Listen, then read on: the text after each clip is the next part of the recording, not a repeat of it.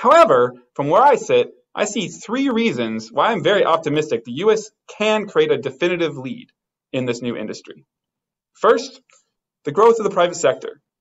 Over $2.4 billion in private capital has been invested in the fusion companies that now number nearly 30. This is a similar amount of capital as in all the nuclear fission small modular reactor companies.